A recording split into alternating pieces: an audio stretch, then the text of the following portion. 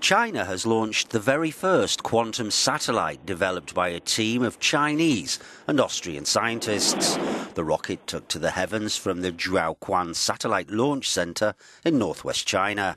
Named after the ancient Chinese scientist and philosopher Micius, the satellite heralds the advent of a new form of hack-proof communications. These experiments will test the competence of quantum physics in vast space and answer the questions Einstein posed about the quantum theory 100 years ago. Secure communications are essential, and the quantum satellite will send messages to authorized ground bases.